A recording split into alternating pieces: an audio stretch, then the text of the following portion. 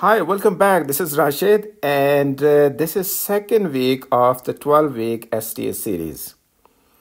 And as I said before, every week, the first video I'm going to bring to general public, and then followed by one or two videos which are going to be for the members only. Membership is very reasonable. For example, if you are in the United States, it's $2.99 a month. And if you're in India, it is 89 Indian rupees per month. Okay, so let's get started. What we are going to look into today is the physical design flow, different stages, and where STA or static timing analysis fits in that picture. So let's start with very high level. Okay, this is the PCB.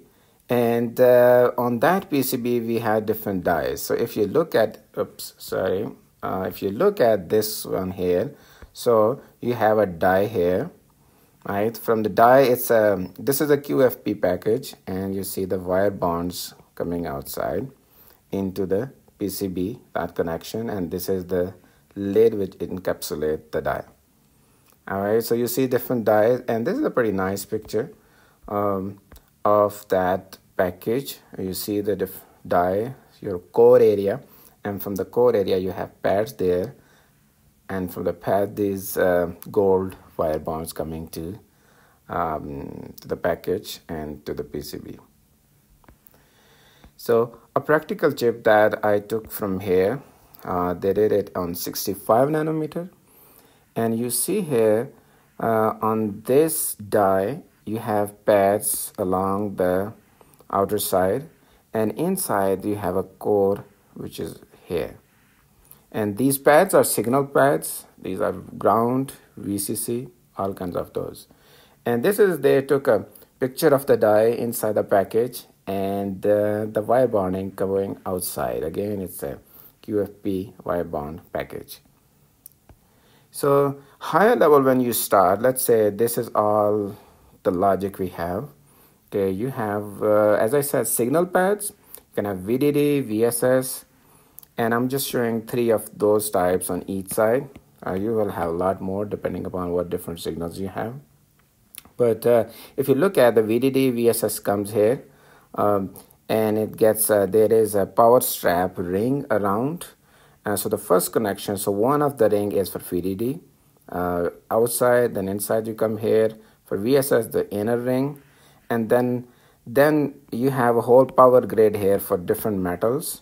Starting, let's say this is metal 4, and your connection with sensor cells are metal 1s, and you have alternate grids here so that you have a very reliable power delivery to your core area. All right, so now let's say where you start, you have an RTL for this entire design. So you have these pads inside your RTL, you have these connections. For the pads, you have these pads come from the cells provided by the fab. Then all the center cells come from the fab, and then you have memories there, which also come from a vendor. Okay, so you have all those 3 things as macros in your design, and your RTL has instances for different things, and module declaration for different things. The very first thing you start with, so RTL comes in, and the very first stage is what we call design planning. So design planning, you generate quick synthesis, just a netlist. So it doesn't have to be optimized version, doesn't need to have a proper constraints and everything. So you have that netlist, and you pull it in floor plan, and in floor plan, this is where you create all these location of the pads. You create this power grid, and if you have to place macros, for example, I see macros here on a certain space, and these are all the standard cells I can see there, and they have all that connection. So you have the net list for everything, and then you carry out all this floor planning, right? So once I have this picture here over here, so once you have your floor planning done, then you do, next stage is do a full synthesis, optimized synthesis. You just don't want to have just a netlist, but a netlist that meets the constraints that you gave it. You can have the timing constraints are the most important one, but you also have a floor plan constraints, right? You have a certain area within which you need to place everything. Then you have power constraints. So given those constraints and input RTL and your standard cell libraries, your macro libraries, and all those come, and eventual result is you have a very optimized netlist. Okay, by the way, I have a separate series on RTL to routing where I take an RTL and I give you detailed flow steps and a higher level overview of each step, and that series has about 28 videos, so you can watch that if you want to go into detail of every step. But anyway, after synthesis you go into placement.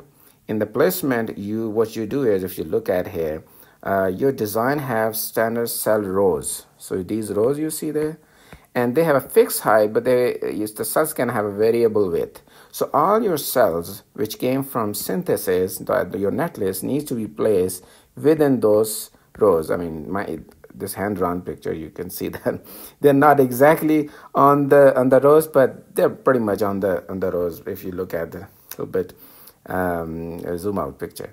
All right, so this is called a legalized placement. So output of placement is an optimized, legalized placement of all your standard cells, as well as macro needs to be placed properly.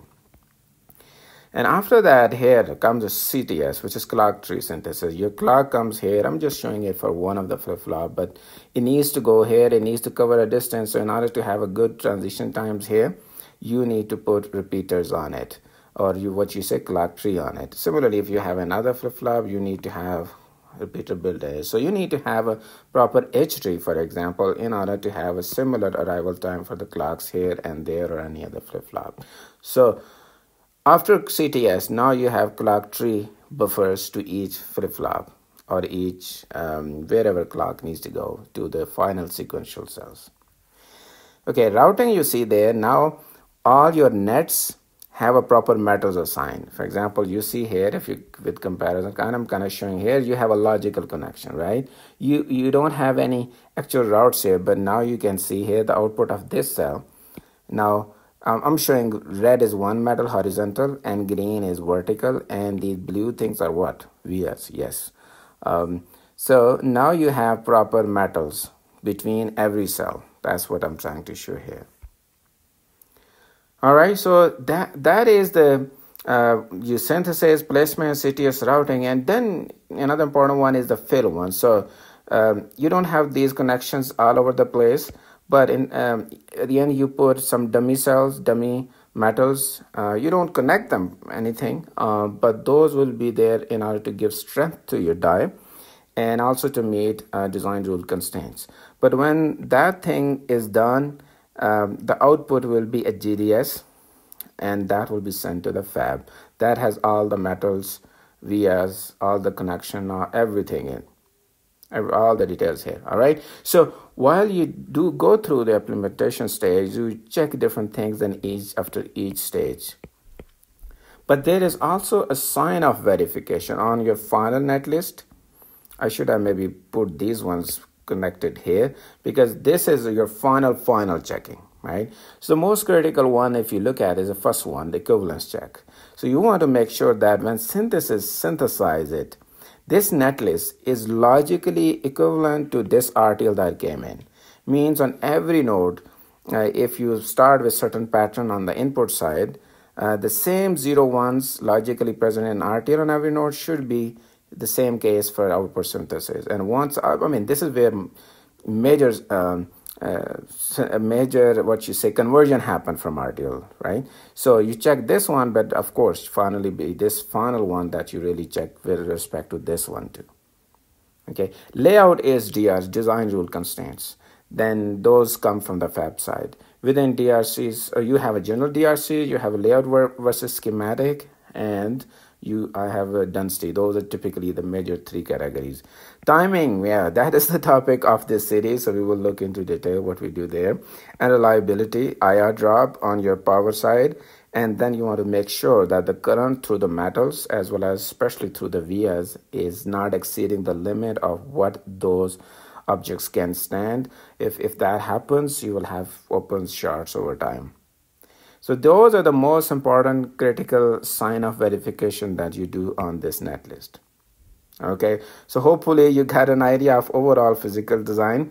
Now question is what is first thing is, or what is STA? What are the typical inputs to static timing analysis?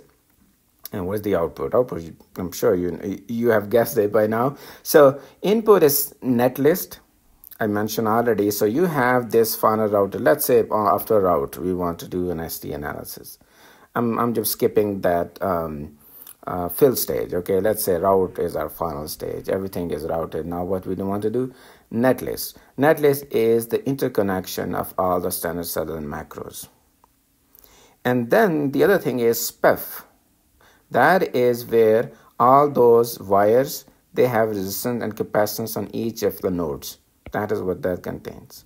So you get that from a Signoff extraction tools that you run on this database. So once you run that, you get SPEF file, netlist from the routing stage you have. Then you get all the timing constraint, because you need to verify clock definition, clock exception, input-output constraints, and of course standard cell libraries, macro libraries. When all this given to this timing analysis tool, so timing analysis tool is going to create propagate delays through your entire stage, through every node, starting from input and to the output. Through every node it will make transition, and only those nodes which remain static, like always tied to 0 and 1, is not going to change those, but on every other node is going to make all kind of possible 0 to 1 transition and 1 to 0 transition.